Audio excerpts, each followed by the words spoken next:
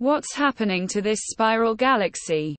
Just a few 100 million years ago, NGC 2936, the upper of the two large galaxies shown at the bottom, was likely a normal spiral galaxy, spinning, creating stars, and minding its own business. But then it got too close to the massive elliptical galaxy NGC 2937, just below, and took a turn. Sometimes dubbed the Hummingbird Galaxy for its iconic shape, NGC 2936 is not only being deflected, but also being distorted by the close gravitational interaction. Behind filaments of dark interstellar dust, bright blue stars form the nose of the hummingbird, while the center of the spiral appears as an eye.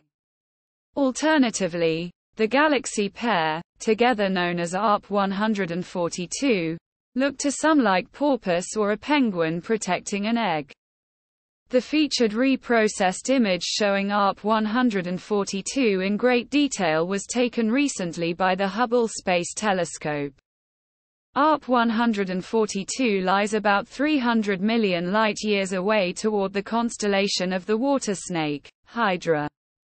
In a billion years or so the two galaxies will likely merge into one larger galaxy.